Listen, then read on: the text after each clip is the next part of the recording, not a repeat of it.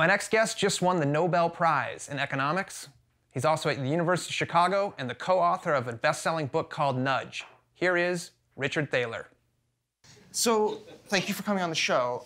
I need to preface this by saying that I've got a ton of questions about stupid things that I do with my money, but I want to start... I charge for that. Yeah, that's right. But once I get you going, I feel like you won't even know what's happening. Yeah, okay.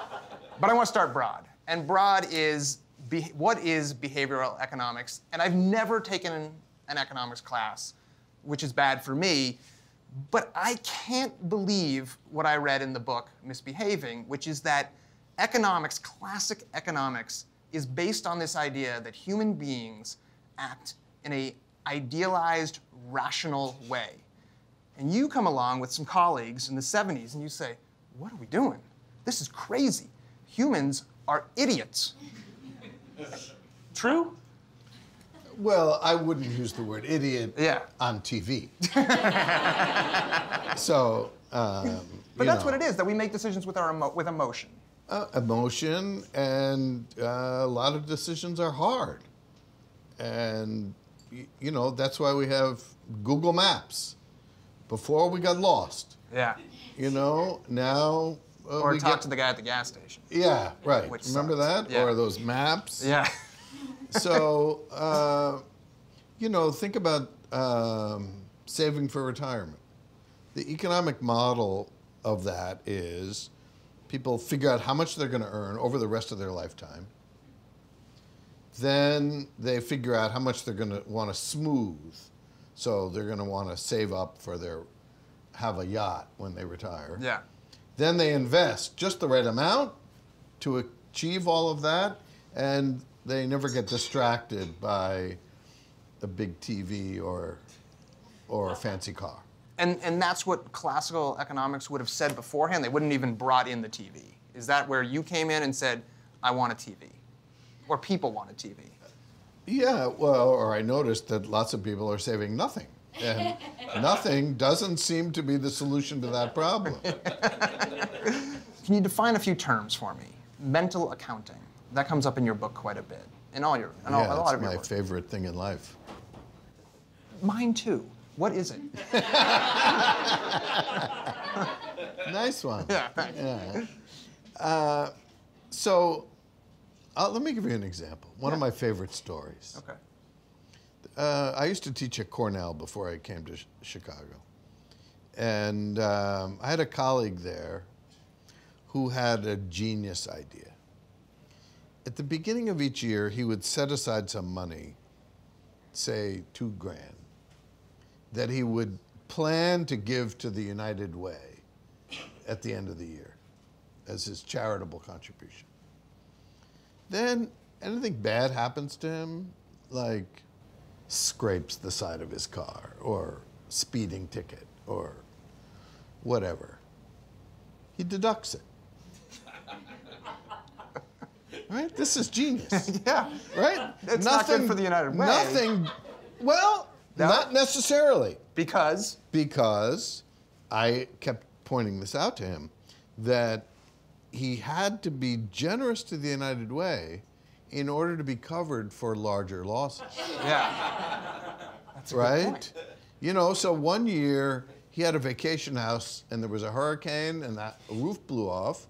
He wasn't covered because it was only $2 grand. You know, the roof was like 20 grand. Yeah. I said, you know, Hal, raise it up, and then next year he raises up, he's giving more. So that's a mental accounting story, right? Okay. So he's playing, of course, there is no United Way account except in his head, but it makes him feel better. And I'll give you another mental accounting story. You go to the casino. I do. You see some, do you? Sometimes. Oh, we need to talk about that.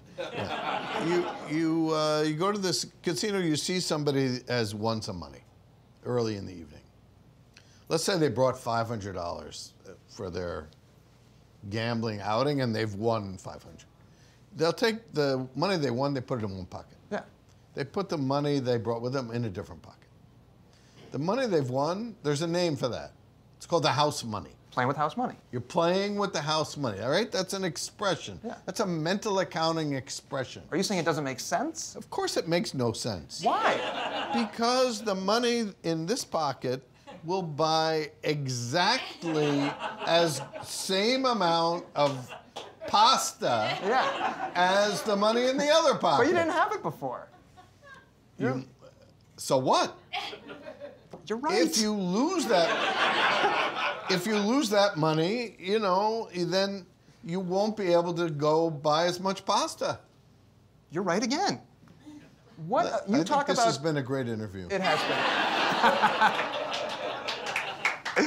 You talk about something called, it's similar to this, sunken cost. Sunk costs. Sunk cost. They're not sunken. They don't sink. They don't. They're just. They've already sunk. Yeah. They've So sunk. They're sunk. so if I buy tickets Like to the this interview show. Yeah, right. and there's a blizzard, Right.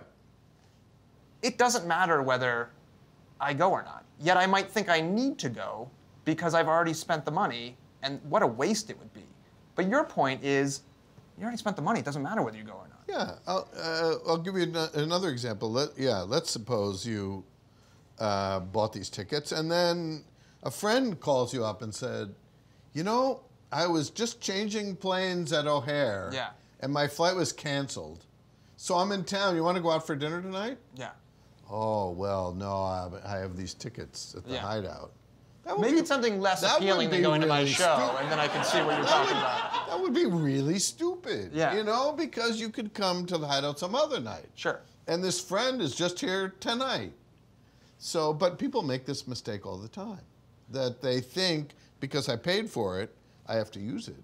Just like your mother told you, finish the food on your plate Every night. because they're starving people in China or something Yeah. like that. That's what my mother told me. And I kept saying, how does me eating my broccoli help them? Yeah. And Shut up, yeah. kid. You know? So And then you proved it for your whole career, just to show your mom. yeah, no, I kept trying to convince her. No, it was. I never got through to her. No. So when you go, you were at Cornell, and then Yeah. you go to the University of Chicago. Yeah. And that's kind of like going into the belly of the beast, right? Yeah, Because that's right, classic yeah. Chicago School of Economics. Right. Were you accepted with open arms? Mostly. Yeah.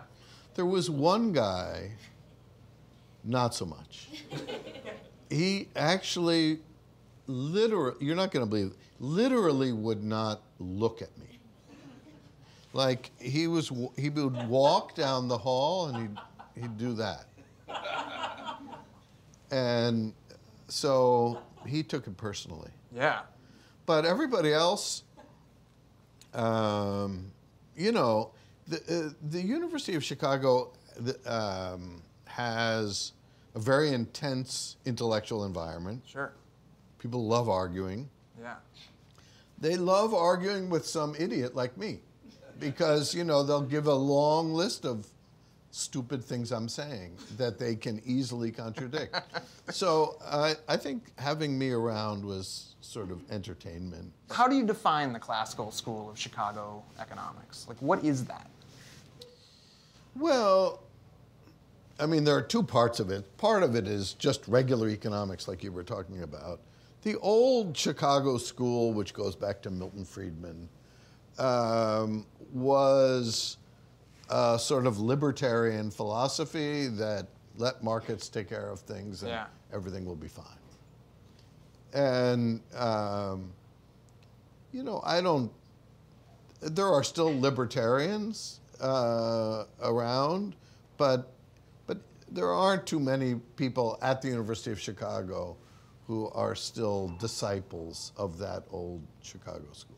Well, one thing we get from the book, Nudge, is that when you think about, if you can think about how humans actually behave, how people actually behave, that they don't behave like robots or whatever, econs is what you call them, in Right. classical economics models, then that gives you some power, right? It gives you this ability, whether you're a private company or whether you're the government, to nudge people in a certain direction, to get to Right. do certain things. Yep. So that's powerful. That can be powerful, Yeah. dangerous, or good stuff. Yeah, so whenever anybody asks me to sign a copy of Nudge, I always sign it Nudge for Good. That's good. And that's a plea, Yeah. because you can nudge for evil. Can I give you an example from my own life that Yeah, I know yeah, it's a yeah. I'll pay you Yeah, later. yeah. There's a pool pass in my town that every year my wife and I debate whether to get the pool pass, which is one large fee, or do we go and pay per time we go to the pool. And we always hit it right about really close. There's some years we barely go to the pool at all and we lose money. So that makes us think the next year, absolutely don't get the pool pass. But my thinking is just get the pool pass, sunk cost, who cares? Go if you don't go, don't go if you don't go. Am I right?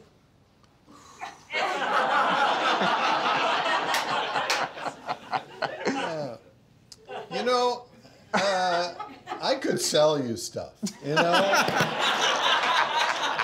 Because, you know, suppose I'm going to sell you a pass to come visit me in my office at the University of Chicago.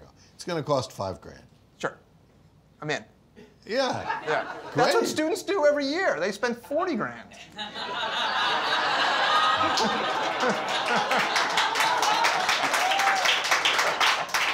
And then they find out I'm not in my office.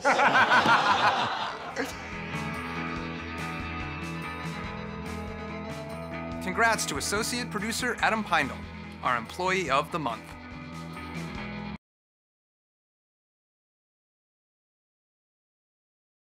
Funding for the interview show is provided by Lagunitas. Beer speaks, people mumble, except on the interview show.